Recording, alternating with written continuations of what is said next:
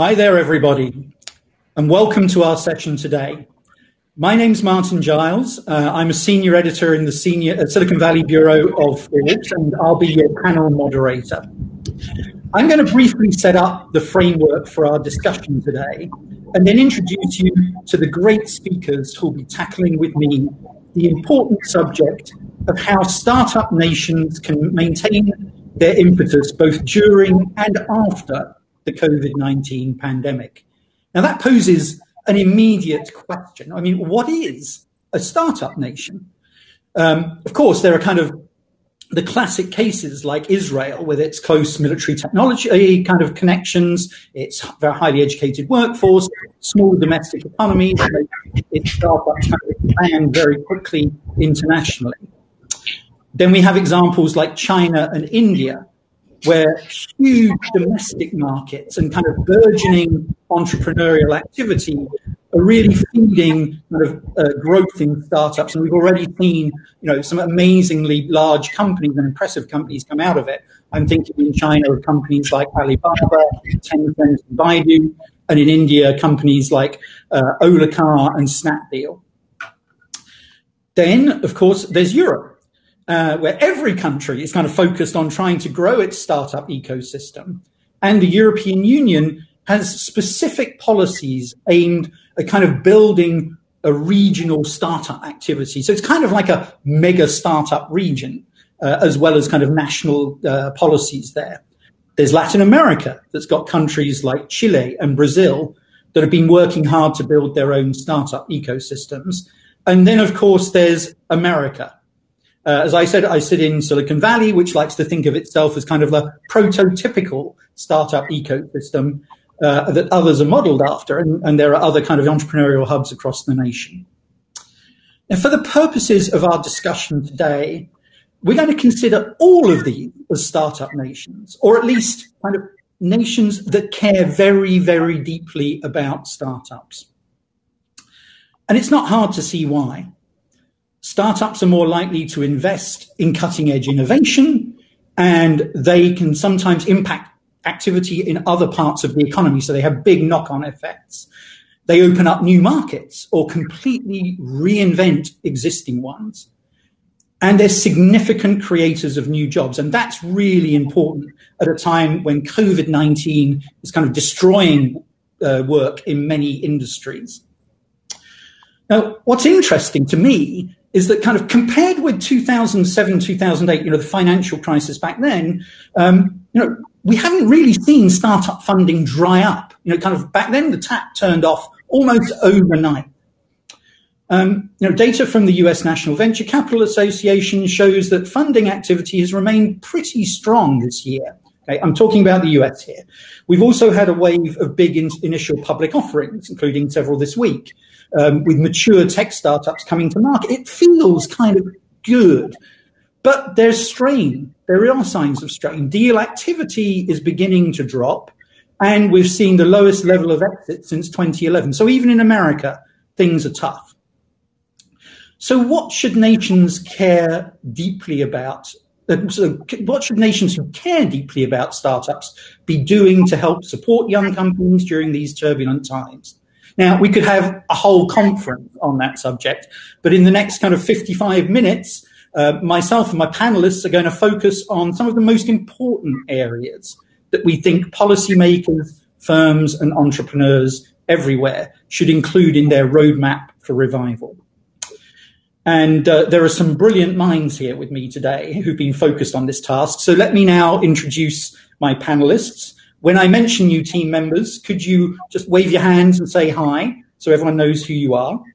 We have Suman Bose, who is the co-founder of GoFar Advisory and Investments in Singapore. Say hi, Suman. Excellent. Hi.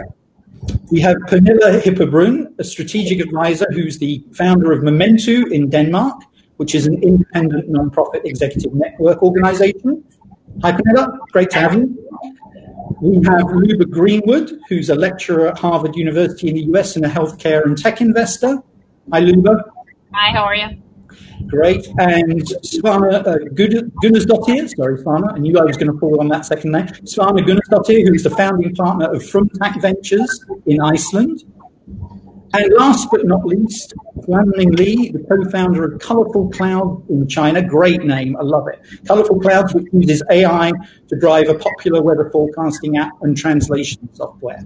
Hi, Mingli, great to have you with us. Okay, so I'm going to ask each one of my panelists to make a few opening comments, and then after that, we're going to dive into the discussion. So let's start with Luba. Luba, great to have you with us. What do you think nations should be focusing on when it comes to thinking about how to keep their entrepreneurial engines running? Well, great question. Thank you. And again, it's wonderful to be here, and I look forward to our discussion. I have to say the key is collaboration. So post-COVID, there are a lot of jobs were lost. There's a lot of nervousness in the economy, and usually that means for many governments and for many individual companies to do less collaboration. And I would say the focus should be the opposite, especially in areas such as in healthcare, where we do see enormous growth. So while it's true, as you had mentioned, that IPOs and investment has dried up across many industries, it's actually the opposite in the industry that I'm in healthcare, and especially in the intersection between tech and healthcare, because that's the industry that is connecting patients worldwide to physicians and to healthcare services. And we've actually seen a number, billions of dollars that were raised just in the last year, even during COVID, and also billions that are being deployed in the space. So, but however, that is all great news. And as you know, usually the post-crisis funds and a post-crisis investment, either by the government or private investment, usually those companies tend to do better than kind of post-crisis vintages, as they call them, than during the boom time. So, but again, when I say better, usually that means that a lot of these companies have a lot of collaborations, a lot of partnerships. They rely on partnerships and collaborations worldwide with companies. They rely on support from governments all over the world. They also rely most importantly on talent all over the world, right? Most of the most successful companies and startups are built across nations by people that come from different backgrounds and local world. So I would say the key is to keep that going in the healthcare and tech space, but make sure for the government to encourage more collaboration and allow for talent flow in the companies. Yeah, I think it's a really important point you made there. It's kind of like, to borrow from Charles Dickens, it's the best of times and the worst of times. That was his opening line from A Tale of Two Cities, my favorite management consultant. Basically, there are certain sectors like healthcare, and I think anybody who's in work from home tech, where you're actually seeing a lot of growth and a lot of investment interest. So it's not kind of like a bleak picture across the board. So really, really important point. So thank you for that. Mingli, do you want to give us your thoughts from China? Yeah, we all suffered from pandemic globally. For example, retiring tourism, restaurant, and small businesses were deeply hurt. At the same time, large companies had to focus on their core business too. But people also proved their resilience under the difficulties. Yeah. In China, for example, in China, the delivery service played a significant role in keeping daily life running smoothly when the restricted social distance was applied. They also share their expertise in managing the complex logistic tasks when Wuhan was in danger. People leverage their privacy to allow technical companies or the government to monitor their tracing to keep the public safe in the United States and China. But this stirred some controversies in Europe. Yeah. The online conferencing system become mandatory for remote working, plus online education is almost the only way to choose to assure children's safety. So the above facts urge us to study the roles tech companies and their platforms will play in boosting innovations under the pandemic. And I give my points as below. Yeah. tech companies can foster opportunities on their platforms to enable the innovation power of individuals and small businesses. And the AI community should encourage researchers and companies to seek creative solutions, since the pandemic will last for years. And finally, we need to unite and boost the whole society to overcome the difficult time we face today. Great. I think really important comments, really important points. I think about a societal response. Absolutely. We need to think about every layer of society and the importance of kind of what existing tech platforms can do to support the other startups that are in an ecosystem. We'll pick that up in a little bit. And I think your point again about sort of delivery services. Yeah, this has actually been kind of like almost like, again, great times for delivery services because everyone's at home and needs stuff delivered. They don't want to go out to stores. So again, a mixed picture here. Wonderful. Pernille, you want to go next? A view from Denmark. Yes. So this is a very interesting time where we see a lot of different companies and governments and people and NGOs coming together to really try to solve the problems we are facing. And I think what we need to really nurture in the coming years is that cross collaboration across countries and governments and people and businesses. And like Mingli just said, with their different startup communities in tech and also AI, we have a platform economy that we can build on, and where people really tap into that collaborative force. And it's so much needed, because a lot of the impetus that we had for the startup nations pre-COVID were based on that ability to actually collaborate and building on the entrepreneurial mindset that was fostered and nurtured through a great education and great ability to actually get access to funding and things like that, not just from one's own part of the world, but also across, is really important that we can still build on that also in the future. But we are going to face a new world where we are going to collaborate much more online. And in face of that, we need much better tools for that collaboration and abilities to actually connect on also a more personal level. So right now we're sitting here, we are having this panel and it's working. And I'm so grateful that we didn't just, conclude that we're going to meet maybe next year physically, but actually trying to do things like this online. But we can also connect with the fact that a lot of people feel maybe a little bit lonely sitting at home. And when you foster that startup mindset, you need to be able to be creative and think out of the box and challenge the existing and what's going on.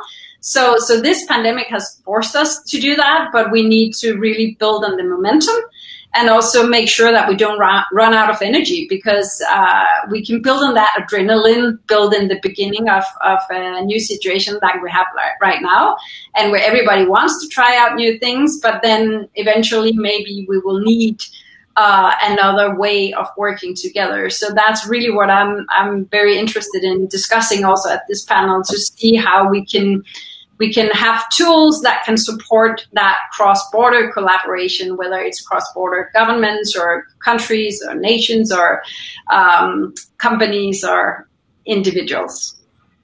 Yeah, that's great. And I think this issue of collaboration kind of almost at every level, how do we kind of step it up? Because when economic times are tough, you often see nations kind of turn in on themselves. They start kind of putting up barriers and they think about themselves first, and collaboration gets pushed out of the window. And that can be very bad, especially for entrepreneurial ecosystems. So we'll pick that theme up. It's a really great theme. Thank you. Suman, you want to go next? Yeah, thanks for having all of us here. I think the whole discussion around the COVID, and I don't think it's still post-COVID. We are in the COVID times. It's very important that we realize what it has done to us. And I think one of the thing that it has done is it has kind of opened up the clear underbelly of it has opened up shown the cracks of the underbelly of the world that we live in today. For example, today suddenly there's a lot of flurry. These kids can't go to school because the schools are closed. But maybe 100 million kids don't go to school at all. when you talk about healthcare, or when you talk about, for example, I was discussing with somebody the other day, and I said, close to 10 million people die every year for hunger, and hunger is not a pandemic. The medicine for that disease called hunger has been known to humans possibly since humans became humans, since the rise of the Homo sapiens. It's called food. Even before that, the animals knew it, and the world destroys 35% of the ready-to-eat food every year, causing climate change problems. So it's a double, triple whammy. Now I think the pandemic has kind of also opened up the underbelly. It's cracked. It's showing the cracks, and it's also showing, and that's where want to kind of link up the whole conversation about the startups, because it's kind of linking up and saying, the startups were supposed to be, and by the theory, it's supposed to be doing the stuff that the big companies fail to do because of their large size and the large bureaucracy. And I know I'm the one who served nearly 30 years in some of these largest of the companies. And I've seen how, despite wanting to go there, we couldn't go there. So we thought that's the startup space. But what happened to the startup space? For all the deliveries that happening today, it's still very city-centric. It's still very urban-centric, where, it's one choice versus another.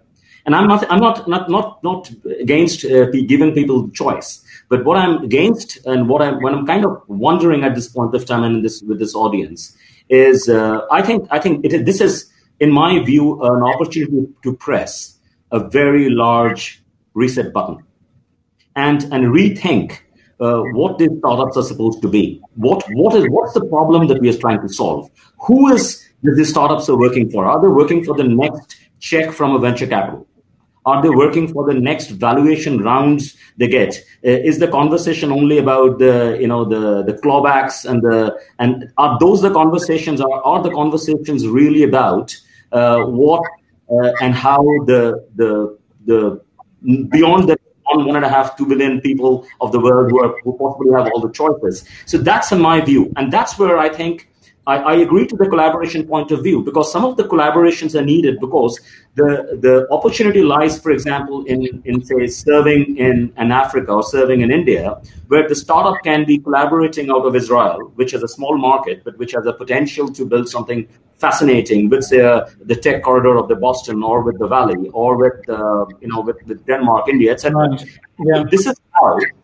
My belief is this is how the next generation of the startups will come into the fore. Got it. So I think this point about that you're making very strongly about the digital divide and how kind of the current crisis could actually exacerbate that divide is really important. And we will come to that, I think, on multiple kind of points as we go into the discussion. So that is really great that you raised it here. I think kind of what is the societal responsibility of big companies, of entrepreneurs, of kind of investors? Those are really interesting questions. And again, I'm sure we'll touch on all of those as we come through our kind of roadmap for revival. So I really appreciate you kind of laying that out. Thank you. And last but not least, Svana from Iceland. Your thought? I just said about this micro impact. I'm sure this is just the beginning of a bigger wave of changing the world. But if I zoom back a little bit into micro here, I think it was good that you mentioned in the beginning about the financial crisis, because we were just starting our first fund during that time. And we see a big difference in that sense, how the landscape is then and now. It's really booming in funding-wise. There is enough. I will come back on that. But I agree on the highlights of the two words, like collaboration and connection.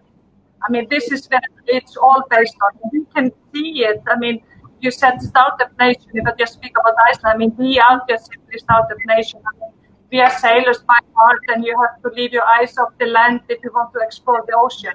So we really go out there, and then we have to build some practical people around us to make it into something real, and we don't die simply on the sea. So we can feel a big difference if I just take it from here, and I think we can really multiply that. And that's also a strong point of a small nation, that the government has come to the collaboration between the government, the investors, companies, startup community. We all kind of front into, and we all in the same boat.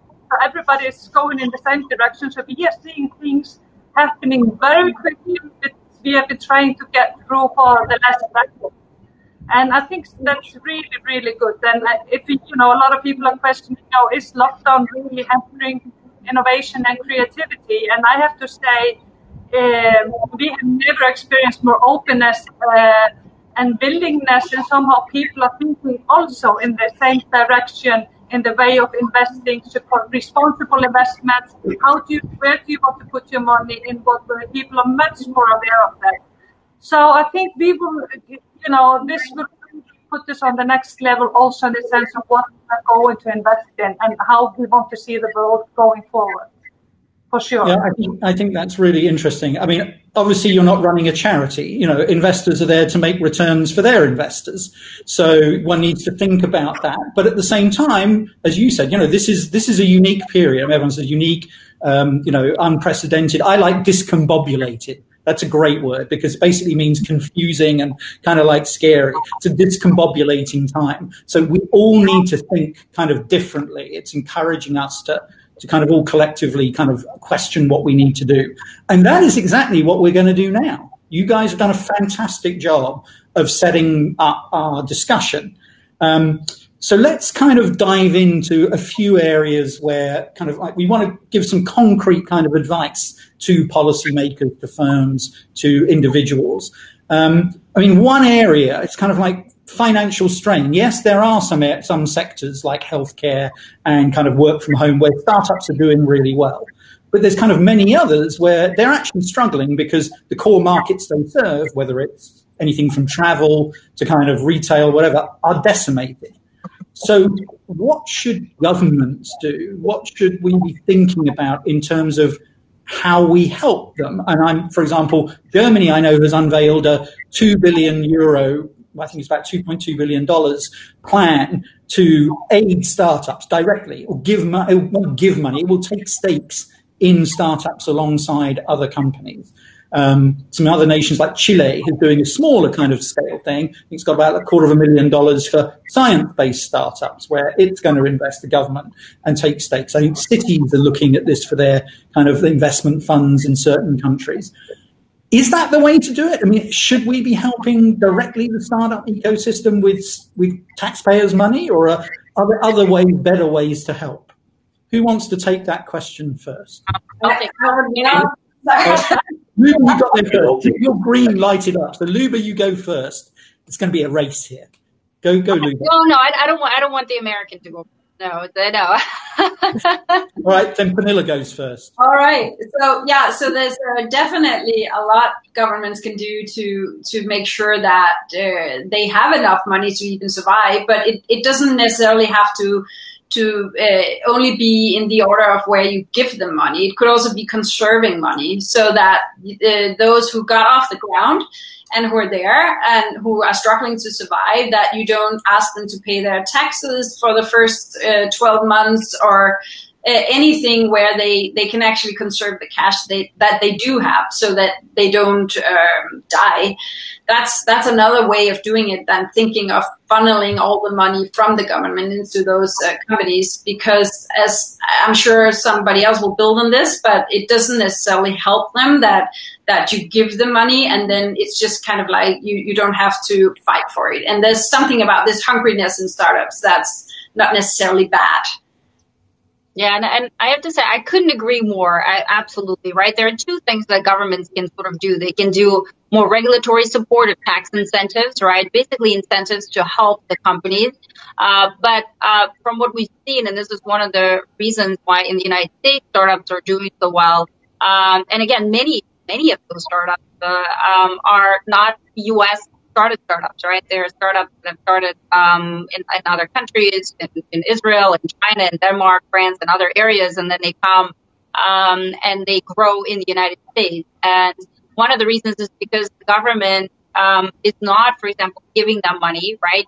The government is also staying away from dictating what are the areas where you should be going, right? So a lot of these government efforts in saying, well, this is an area that we, for example, Martin, as you mentioned, We have the travel industry that's decimated. Let's help the travel industry, right? We have, the food industry, the meatpacking industry that's decimated. Let's help them. So anytime the government does that, there's almost a backlash, and nobody wants to do that.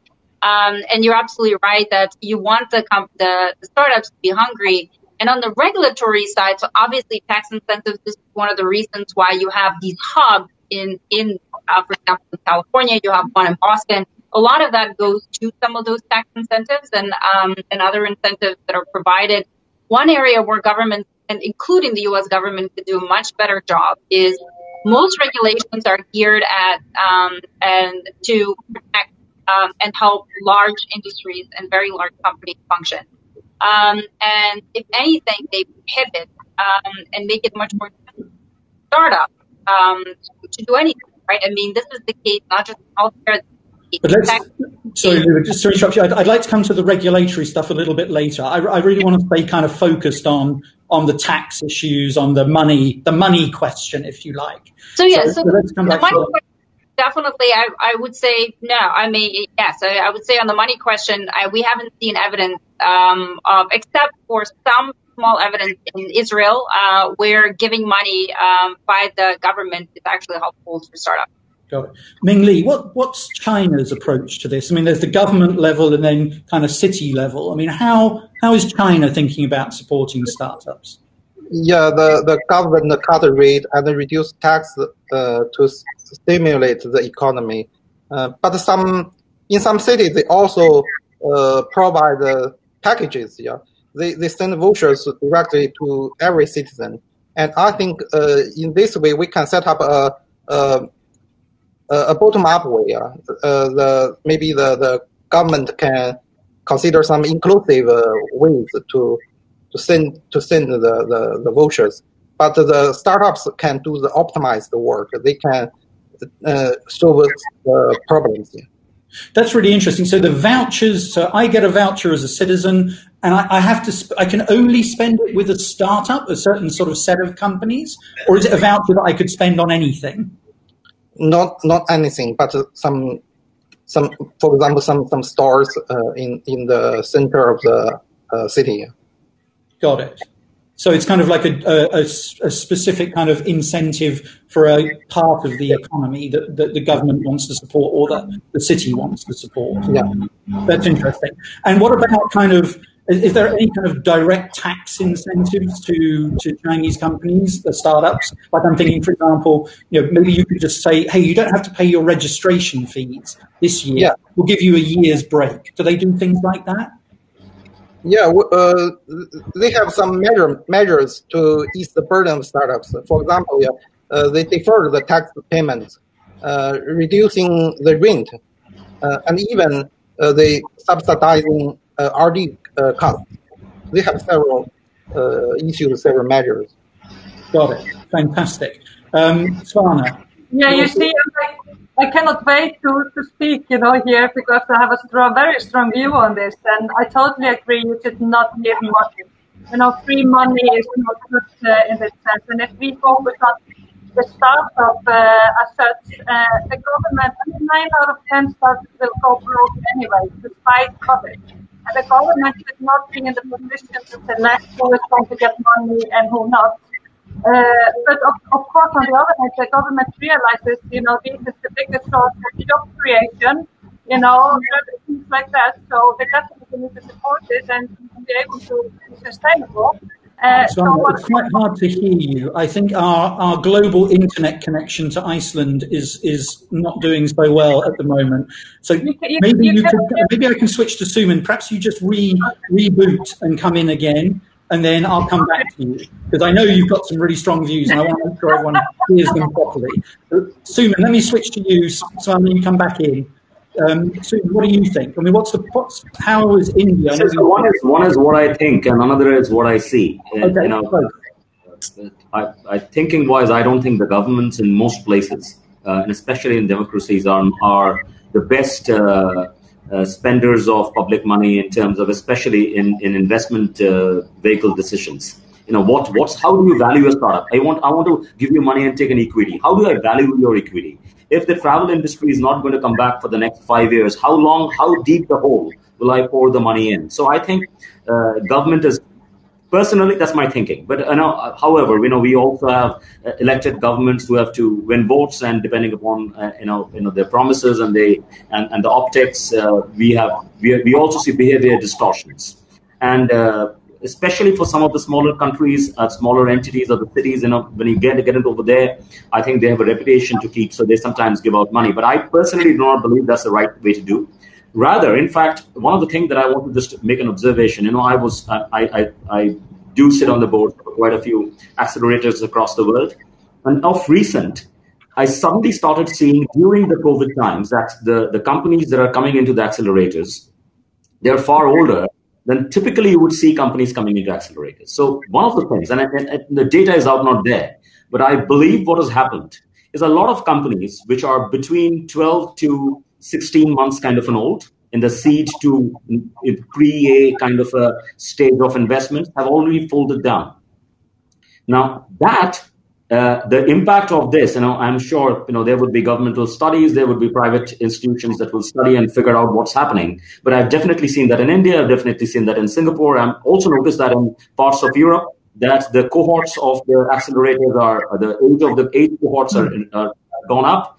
So that means something has happened to those companies which are 12 to 16 months old. Now, there are two things that comes to my mind. One is as an investor to repurpose some of those as assets into some of my existing assets or some of the other assets and see how they can be repurposed. Because there is a lot of, especially technology, can have multiple manifestations. The other one is the talent. Because finally, the talent is what we are all talking about. Startup is manifested by the talent. So the talent is easily repurposable. So if the government has to play a role, finally, I believe, play the role with the talent, not with the startup, because the talent is the national asset. We're on the money question again. I just come back to that. It's like, so your view is very strongly, don't give money directly. Maybe encourage the investment community to think about how it can support startups and talent, and stand back and talk about other stuff, right? Yeah. I'm summarizing, but yeah. I just want to add to that. Let's try Svana again. Sorry, I just want to go back to Svana and see if we've got her back. I'm talking to Suman. I feel like we're connected. I have a lot of the same observations I have to say on the US side. But yeah, I'd like to talk about the previous comment that Suman made. Extraordinarily important for us to discuss, I think, here, because we can't move as the world without addressing, I think, the initial comment that Suman made. But yes. Okay, Svana, just come back to you. Let's try again. Yeah, can you hear me now a little bit better? Yes, much better. How much did you not hear at all what I said previously? I'd start again. Just do it very briefly. Just go from the top. It's really important, so I want to make sure you say it. Yeah, I totally agree with what they've been saying. We should not give money or have any free money, at this. And like I said, it's a startup companies, 9 out of 10 will fail. So which one, if the government is giving away, which one to choose, what we have seen here is that the government has stepped in a quite impressive way. They come much less in, because usually we see in the companies the revenue is probably taking longer to get the revenue, so they will actually have funding needs earlier, and they will not be able to fundraise because they are not showing the increase in revenue. So to stimulate this, they taught the investors. So when we invest and in the company we believe, just to give them more oxygen to live longer, they will come in as the last resort on the same terms. So the government is not dictating, they're not making the terms, they just come on the same basis as any other investor into the companies. And I think that's very healthy. Interesting. So a mix of kind of views, I think, what we've got here. It's like, sometimes it's like just keep back, others it's like think about, I think most importantly, what I'm taking away from this section is kind of think creatively about it. Are there ways in which you can help companies without directly giving them money? If you do have to invest as a government, for example, then think intelligently about how you do it. Try not to crush the creative spirit that comes from private sector investment. Luba, any view? Go. Very briefly, yes, because when we talk about money and giving money, I think we have to go a little bit also higher level. And this is kind of going to Suman's point, is that the government also regulates interest rates, right? So that goes back to how much money is available for investors to invest. And so that's, the government, and maybe I'm going back to policies. I'm sorry, Martin, I keep on going back to the policy. We're coming there. Come on, your point, right? Which is, if how do you actually, what are your policies with respect to making money available, right? To basically different types of money that's out there, right? And goes back to Suman's, point, which is, who is giving money as an investor, right? There are tons of different types of investors, and they're the ones that are driving exactly what is happening at the startup level. So one of the things that we see, just to echo what Suman was saying, is that we see, for example, there's lots of money that's been raised, but that money is going to, because as an investor, I'm thinking, I want that money to go into these more established startups. So they're not even real startups, right? I want that money to go further. So I'm going to go less on the actual startups that are sort of 12 to 18 months. I'm going to redirect that money so that there's a lot more that's being put in sort of the established companies. And there isn't that much left. And even on the talent side, I'm going to repurpose some of those others that I'm going to shut down and kind of incorporate them into these larger startups, but they're no longer really startups. So the government is doing a lot in terms of interest rates and other policies that affect, who is giving money. And just very quickly to Suman's earlier point about, well, why don't we have, startups that are doing a lot of things for social good? And why is it when we're looking at the recent companies that have IPO'd, none of them have revenues, and none of them really address any issues in the developing world, and even in the developed world for underserved populations, right? So people that live outside of these metropolis areas.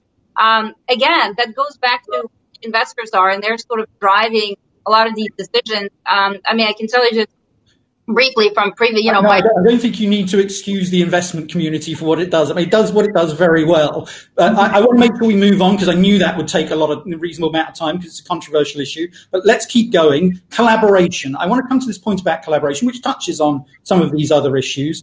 Mingli, I know that you were talking about kind of platform responsibilities. Can you just expand on that? Why should Tencent or Alibaba, what's it for them? They run their own businesses, right? They have their own responsibilities to make money. Why should they do anything charity-wise to support other startups?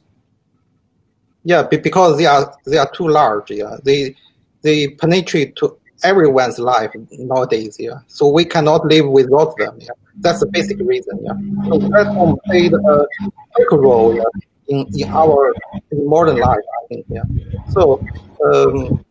As everyone knows, Alibaba is the largest Chinese e-commerce company, and they released their plan on smart manufacturing weeks ago. With the largest market sharing in China, Alibaba connects many customers and retailers on its marketplaces. So the plan will open a new platform to connect the factories and the retailers. The platform will enable the manufacturers to fine-tune their business using custom behavior data collected by Alibaba. It's also a mutually beneficial thing to do, i.e., we have a platform, let's get more startups on it. If they're having trouble, let's try and help them by bringing them on the platform to give them more reach to kind of new technologies and new customers. Is that the key point here? Yeah, I think they can help the factories. They can help them. They can provide the technologies to help them to set up connections with consumers, and this will lead to I think a more diverse market in the future. Yeah. Got it. Fantastic. And Pernille, I know you were kind of talking a lot about collaboration. How far does this go? And what concrete steps do we do? What are the top 3 things you would do as a government policymaker to kind of encourage collaboration, or as a firm? What would you do? Yeah, not necessarily as a government, but I think that collaboration that I was talking about before was exactly nurturing this entrepreneurial mindset. How do we best do that? We do that if we make sure that different stakeholders come together. So when we talk about platforms and collaboration there, the big suppliers are obviously dependent on the small suppliers to get on the platform and to be there. That's kind of the forest underneath. If you don't have that, you don't survive as a forest in the long run. So we want that collaboration to happen, and who should foster that? What my point before was is that if you bring stakeholders together to discuss this, you can see incredibly innovative solutions coming out of it. And it's very interesting to see how the World Economic Forum just ranked their 10 most innovative countries in the world. And what was the common factor for all of them was how that collaboration takes place between universities, institutions, governments, NGOs, and big companies, of course. And we've seen a couple of examples of that in our region where we've had different stakeholders coming together to try to see if we can solve a problem we have right in front of us.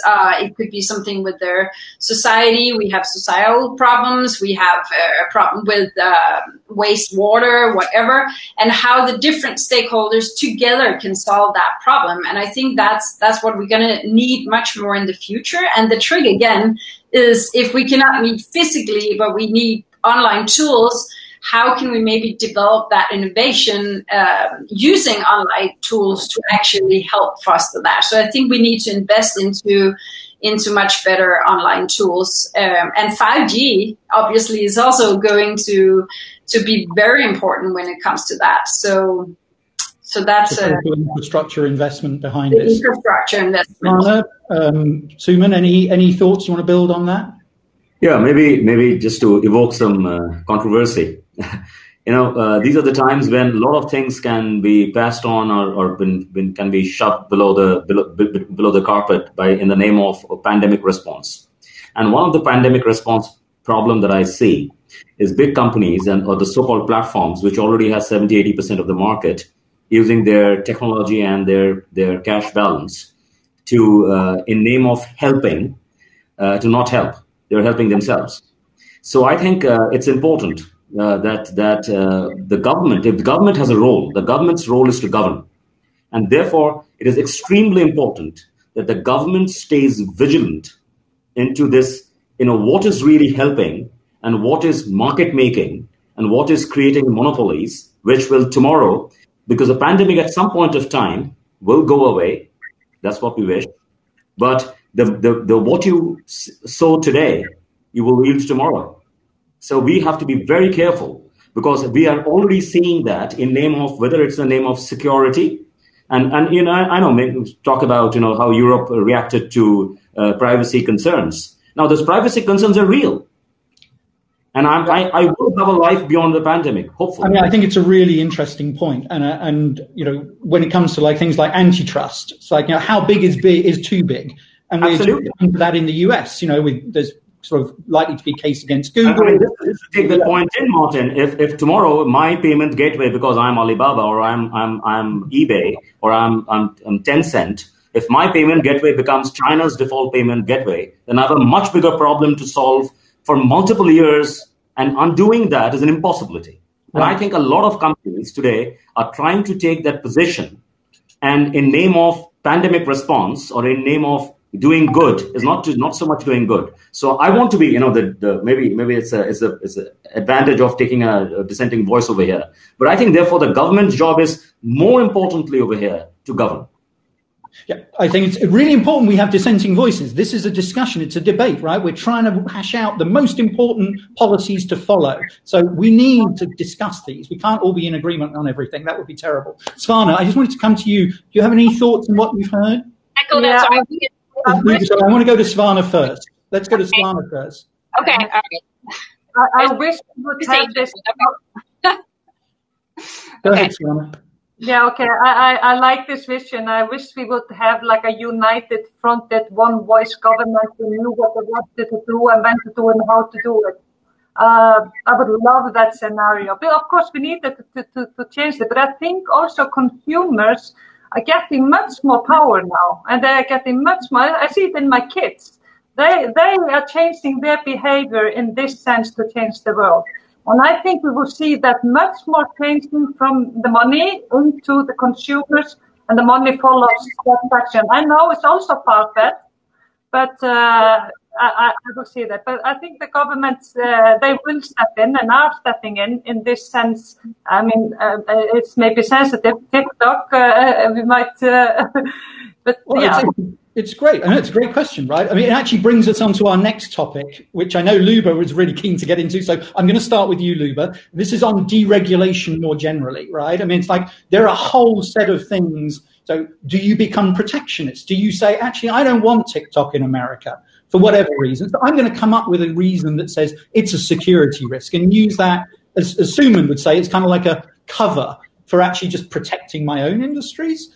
What do we need to think about in terms of deregulation of other things that might impact startups, allow them to get products to market faster? What do we need to think about in terms of deregulation, in terms of kind of making sure that skilled immigration goes forward, that we can get smart minds and smart dissenting views into our entrepreneurial ecosystems? You know, when things go bad, people already put up barriers. Here in the US, we've been putting up a lot of barriers to skilled immigration. So let's just run through these. What are the kind of key issues we need to make sure as policymakers that we address here? Luba, over to you. Great. So I think we're all in agreement on immigration. Of course, that's a widely known, very well researched topic. That, of course, if you want talent, and so most of the startups in the United States are started by immigrants. So most of the successful ones are started by immigrants. That's an obvious point, and so that's obvious. We've been going the other way, right? We've been going the other way. We've shut down. We're trying to stop more skilled immigration. So I'm not trying to make this an American story. I'm trying to make this. So we just need to be cognizant that barriers tend to close when economies are under stress. And that's bad for ecosystems. But I guess I'm saying is, so that's an obvious, so we can have that discussion, but that's kind of an obvious point. What's a lot, in terms of regulation, that's a lot more nuanced. I'm trying to get to the nuanced part, is that there's a lot of regulation that makes it really hard for startups to even understand. For example, if you're doing risk score and you're connecting somebody from an underprivileged area to a position, is that, should that be regulated? Should that not be regulated? Even guidance on that should be given. Now, so I'm pro less regulation and more explanation of regulation on that side. Now, unfortunately, I just want to say on the regulation where you actually have to increase regulation, the government is so far away. I think the government do not understand what a platform technology is. So when you said, oh, Alibaba and great, they're helping startups, I'm thinking, oh my God, please, no, that's bad. That's bad. When you said that, I just can't stop, right? When Google says that, hey, we're going to help startup things. The problem is the government do not understand on the technical level what it means to build a platform, and on a technical level what it means to be collecting the information by providing these helpful services today, and the third, what it means to also have all these startups on your platform that they fund. Once the government gets that, they should start regulation. It's not just antitrust. Antitrust is picking off low-hanging fruit. I'm talking about something much deeper that governments across the world don't understand. Okay. Yeah, we got you back there towards the end, but you broke up in the middle. Okay. So you might just want to... 100% in agreement. 100% in agreement. Suman's 100% in agreement. Who isn't in agreement? Mingli, what do you think? You were saying Alibaba and Tencent, they're kind of here to help. These two are saying, no, actually, you've got to really worry about them because they could actually hurt entrepreneurial activity when economies are struggling. Do you disagree with that?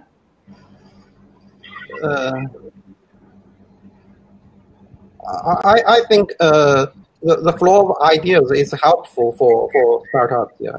It's absolutely a good idea to make the creativities, ideas, all broadcast among the world. Yeah. So the flow, keep ideas flowing, keep commerce flowing, keep interactions flowing. Yeah. So if you hope that these large companies will actually be good partners as opposed to bad partners. So I think that's really where we leave that. So that's how they keep the competition away, and keep it all under control. So I agree, it's a very dangerous move to go. Yeah. Okay. I want to make sure we keep moving because we've got actually 10 minutes left and we've got like a bunch of areas to cover. There's two other important areas. One, we've kind of touched on this, and it's kind of maintaining like support for critical technologies, fundamental research that then startups can actually take and monetize. And that is something, again, when times are tough, governments start to kind of think about what should we cut. Oh, maybe we could just cut a bit of R&D here and there. We don't need to worry about that. What should policymakers, again, be thinking about? Should we prioritize certain areas? And if so, which ones matter most to the startup ecosystem? Who wants to go first on that? If I just say a bit how the government has done it here, they definitely doubled it. They make it much bigger. They do it more often. And so they're giving the money out quicker. And they put more into the seed stage because that's really the most difficult stage to fund. Like you were said, the companies between up to 18 months, they are like not getting funded if they don't have any traction at this time. So they are making sure that the little trees are being, at least the roots and keep them alive so we will not have a generation missed there.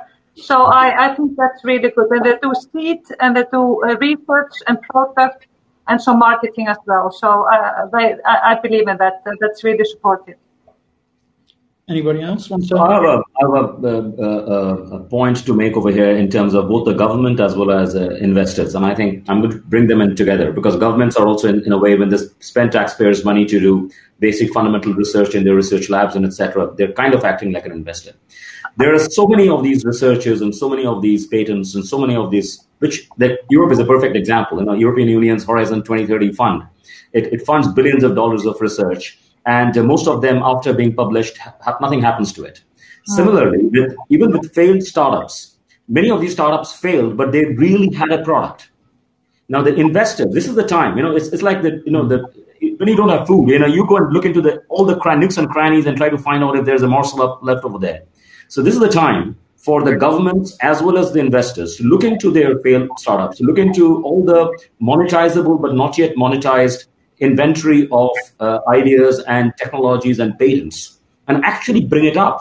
The government should definitely allow, for example, it's already been paid by the taxpayer, give it out, license it out, maybe an open OGL license it out to people and say, here is my inventory of the proteins that I have. Here is my inventory of the supply chain collaboration technologies that I have, my connected devices that I have. Or the investors can do the same and give it to their portfolio of the companies. And this is the time. This is, I think, the perfect time to rebalance some of that. And I'm 100% sure, because I have done a little bit of work on this.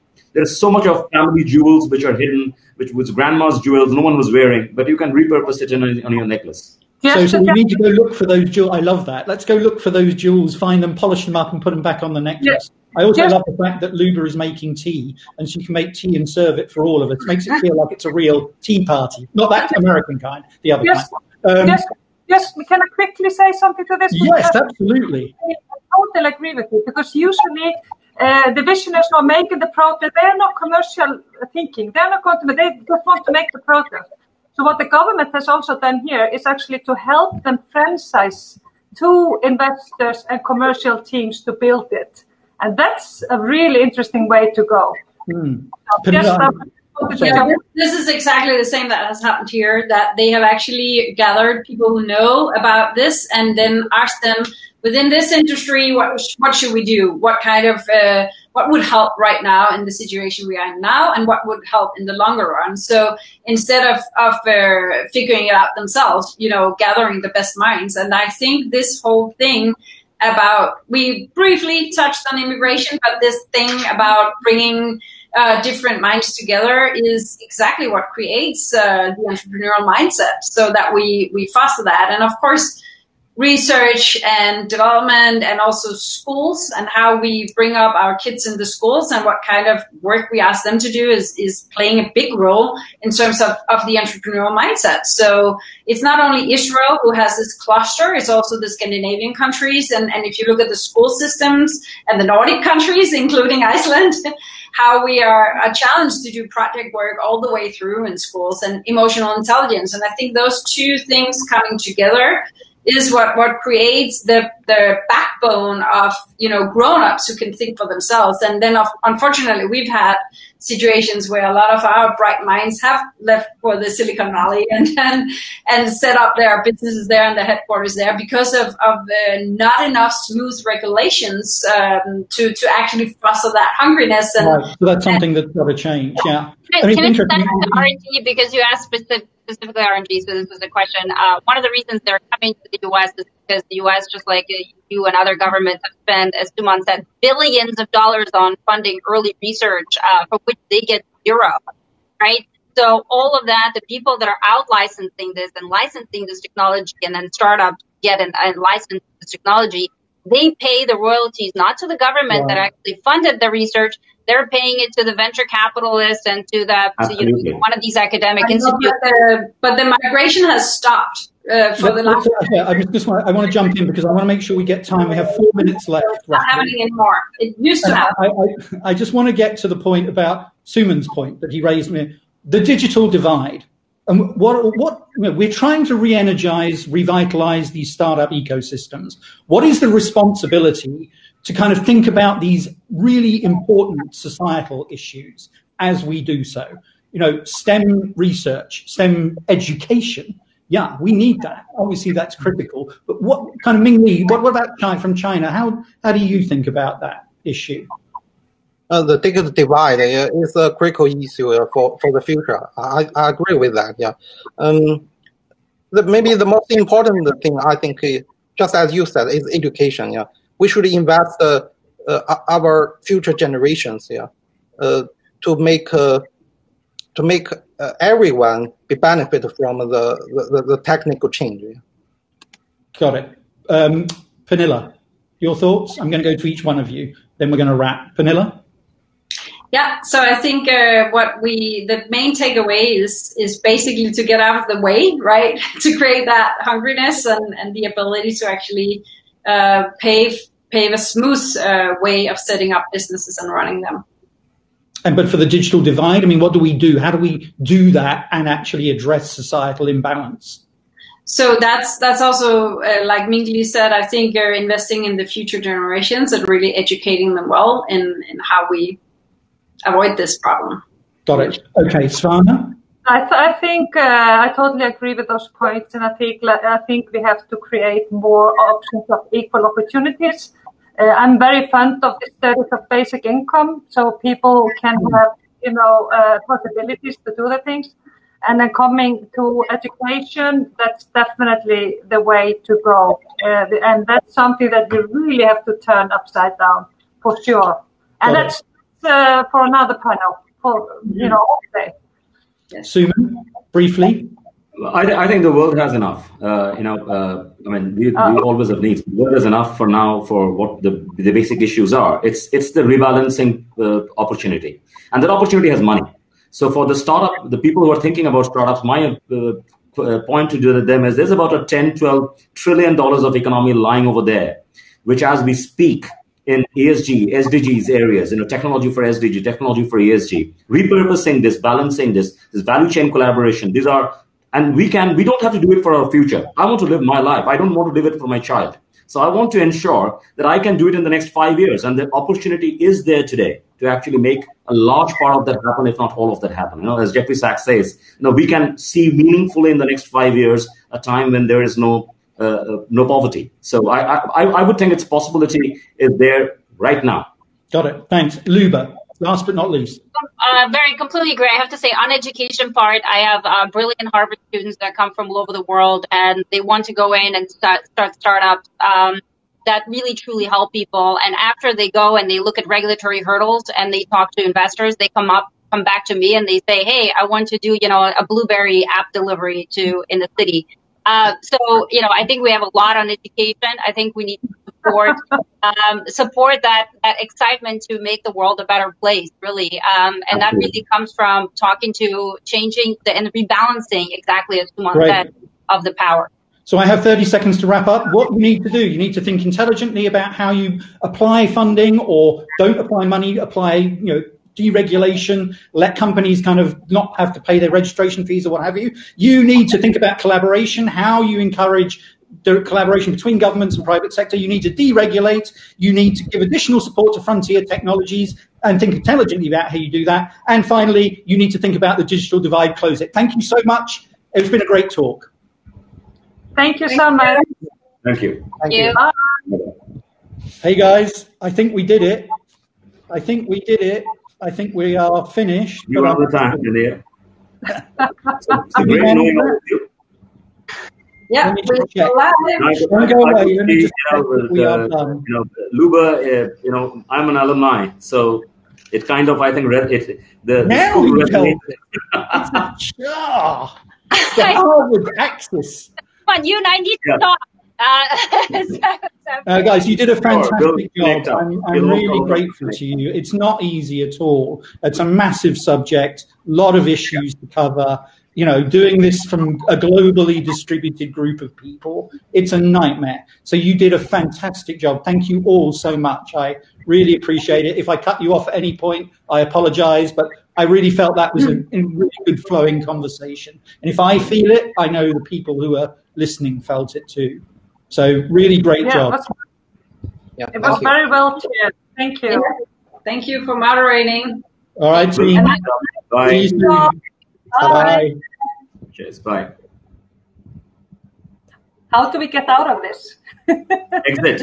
On the left, there is a door sign. Red door sign. Bye. Bye-bye. Sign here.